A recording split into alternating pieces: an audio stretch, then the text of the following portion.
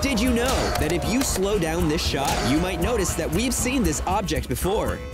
That's right, this tiara was first discovered by Momo months earlier. We need water. Water.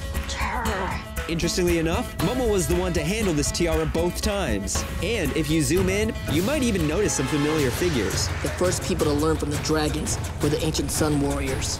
That's right, this tiara appears to showcase Ran and Shaw during the Sun Warriors' ancient ceremony. If you wish to learn the ways of the sun, you must learn them from the masters Ran and Shaw. I understand.